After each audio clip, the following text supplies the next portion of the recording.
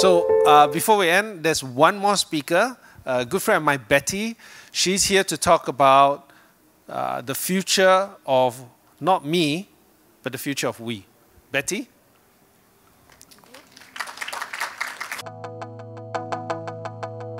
Future of the future of work.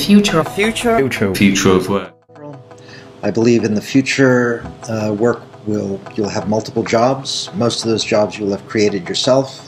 You'll be a member of multiple work groups, and you won't know what you'll be doing 6 months from now.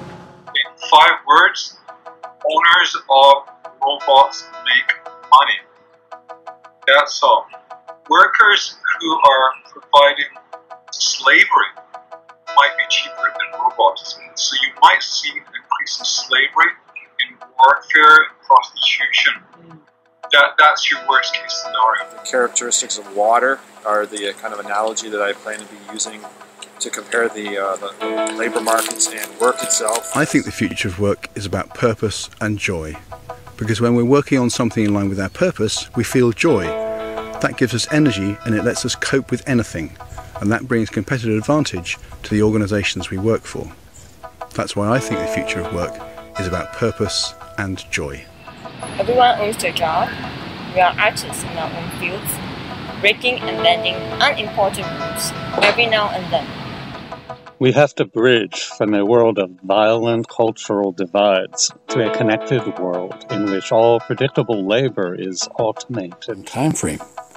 If we have access to the means of production, raw materials, tools, land, etc., do we still need to sell our labor? Technology may well enable us to thrive without our being indebted to others for our livelihood. In the future of work, jobs will be either done by machines or by creatives who love their work so much that they would also do it without compensation, provided the basic needs are met.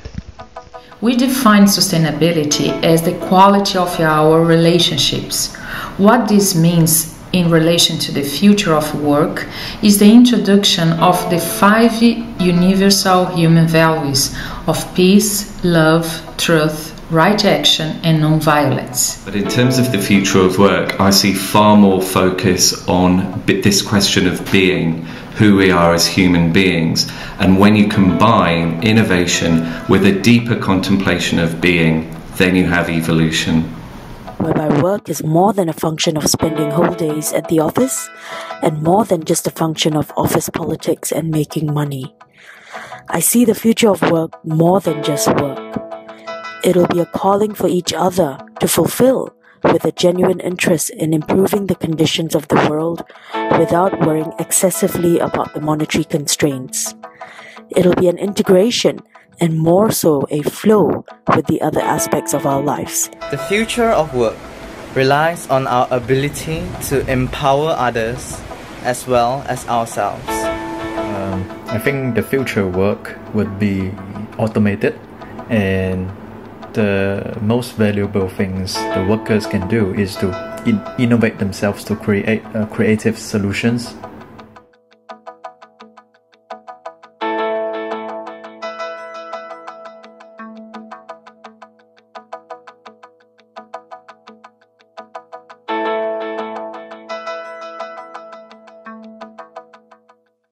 Traditionally, right, when people talk about work, if you're not paid, is that considered work? So a few weeks ago, I was on Facebook talking to this friend in Australia, and I shared about wanting to do this video. And he said he's interested to help out. And I said, can you do the compilation? He says, okay. So what I started doing was I started begging and chasing a lot of people. And finally, you saw what you just did just now. Because some brave souls came forward to share their views. So we have this video now, this snippet. But since what we did, since we did this for no money, right? Is it considered work? Traditionally, unless you get paid for doing something, it's not really considered work. So the speech that I'm making today, the preparation took me almost the whole of last week. And Gabriel, Kelvin, do you consider what I'm doing work? Because I'm not getting paid. Okay. Neither am I. Good. So what I'm trying to say is, and then as an introvert who hates memorizing, just so I'm having this notes, I can tell you that it is work. The cost so far for our CrowdPowers website on WordPress is only $25 over there, and it's to pay for this SSL certificate. A friend in Finland helped me set it up, and someone offered free hosting. So since the structure of work has totally changed, and we will increasingly work remotely with people we may never meet, I believe it's critical to start creating opportunities for strangers anywhere to build trust with one another. So it's very different from what you've seen with the other speakers so far.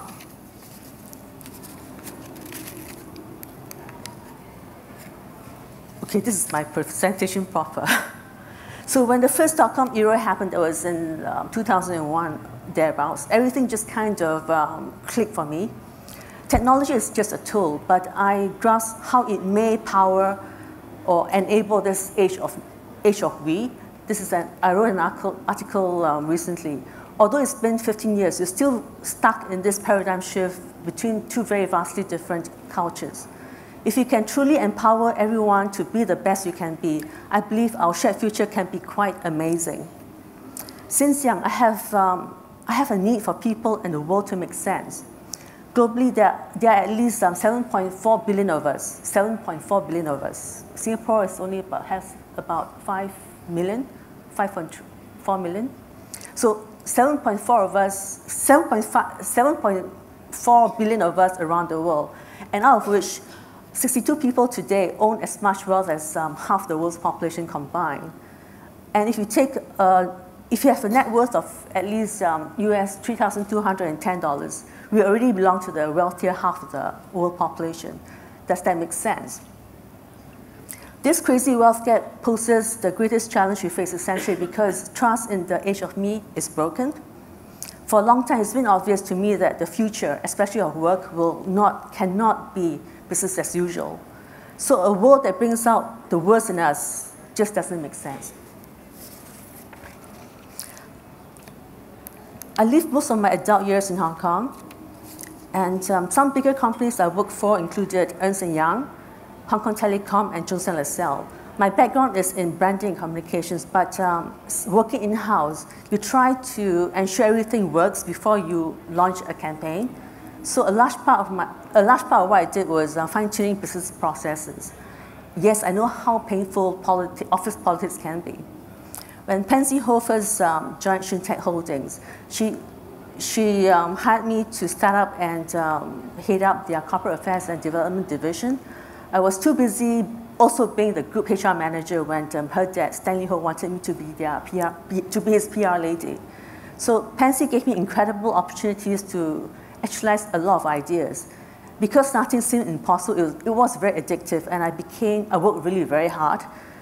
I finally left because I was exhausted, and also because I didn't want to take charge of re-engineering the entire conglomerate. There were about 2,000 people at that time.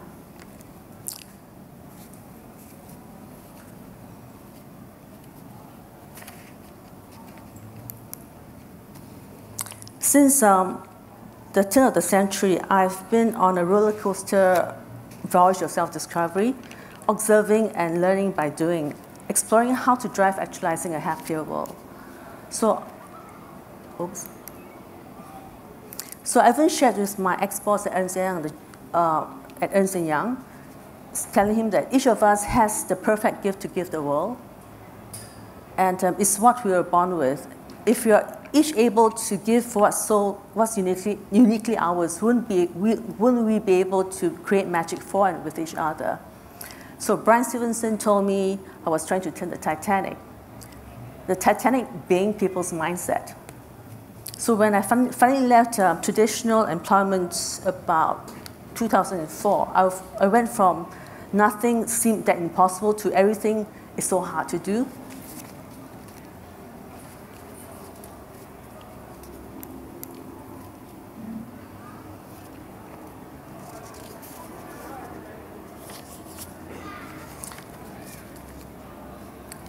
in the age of me, the businesses operate much like a factory assembly line because knowledge is hoarded.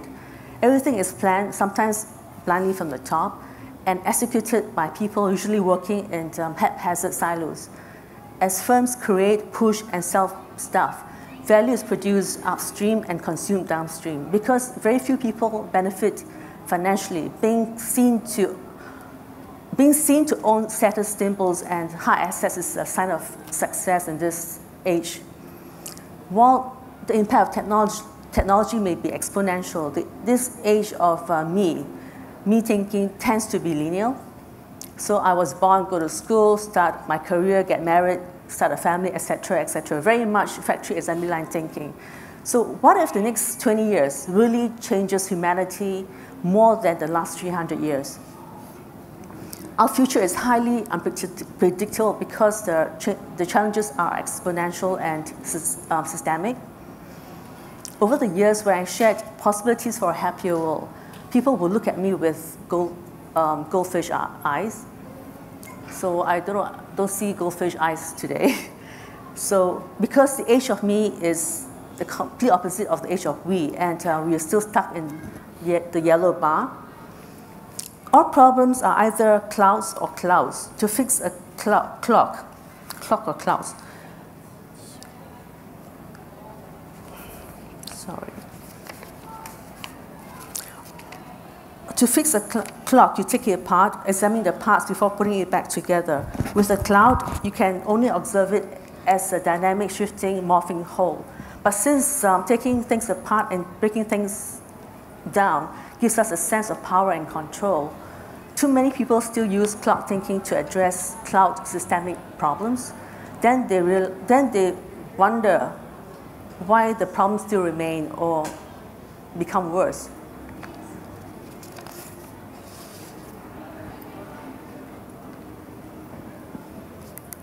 The age of me is more form, about what we own, whereas the age of we is more about substance, about what we share. So one's about outward appearances, like what we dress and what house you own, kind of thing, whereas the other is more about innate talents. So true abundance happens when each of us can openly apply our knowledge and our gifts to empower one another to be our best for everybody's benefit. So instead of competing against each other, the only person we try to be better than is the person we were yesterday. We're living in potentially the most fascinating phase of transformation humanity has ever seen. To be able to truly become the best you can be, not for ourselves or our families, but for everyone. There is no magic formula because everyone can do something in our own unique ways. To learn, to relearn, to unlearn, to relearn by creating opportunities for strangers anywhere, to build trust with each other, to show by doing, not just talking.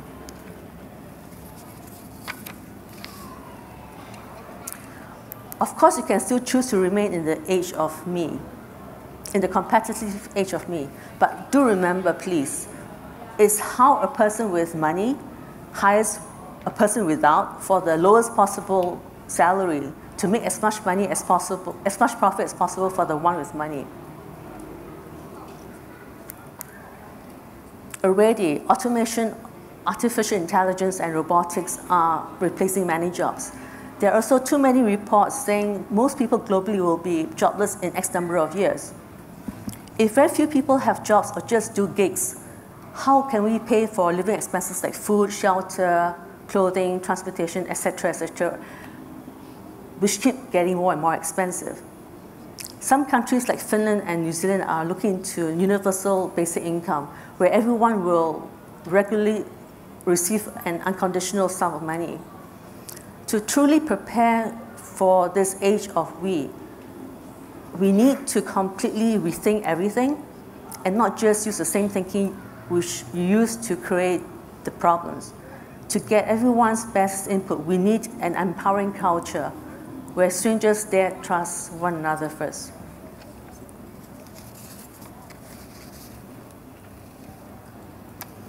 That's why we have created opportunities for strangers anywhere to crowd-actualize a book, It's more an open social experiment to observe human behavior regarding our shared future.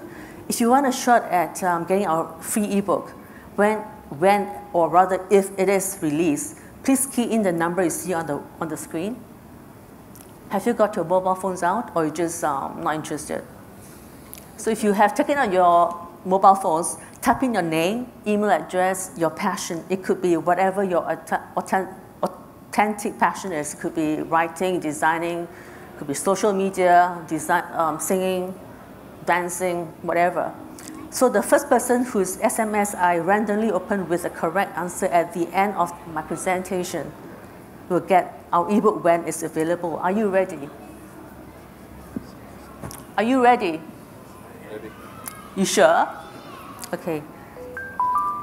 Oh, don't send me any SMS yet. You haven't answered the question. Okay, explain something I've been doing since 2001. What is it to self-actualize? I haven't got any SMS yet.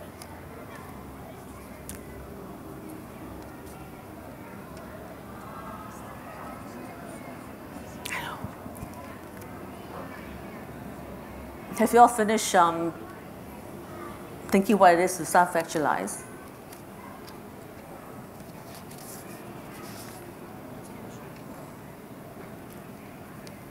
No one knows?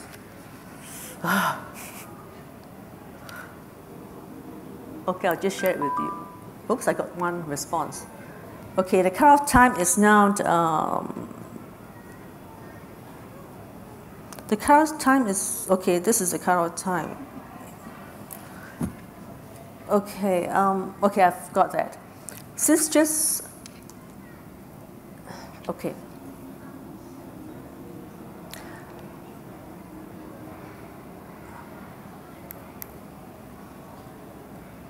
Since just about everything we need for our lives can be bought, example, the food we eat, the water we drink, the clothes we wear, the house we live, is that why most people just expect to enter the future, just do the same and just enter the future? Hey, y'all, please stop. Oops, I got a few more minutes left. Okay. Our ebook will probably take a year to complete and to go to market. It's an experiment, and it may still tank if you can't find at least 11 more people to commit to making it happen. So broad guidelines are on our website, and there is no business plan, and everything is work in progress. So we need help in that sense. While the focus is on relationship building, net revenue, if any, will be equally shared with key CrowdPowers. So we're still looking for people. Before we can move from scarcity to abundance, the world has to experience an authentic paradigm shift. What we have in abundance are the gifts we are born with. By embarking on your journey, voyage of self-discovery, you will discover what they are and grow to become a human being. So, so dare to self-discover, dare to experiment, dare to unlearn to relearn. Start by openly enabling strangers anywhere to be in the world, to build trust with one another, and you're most welcome to join our social experiment.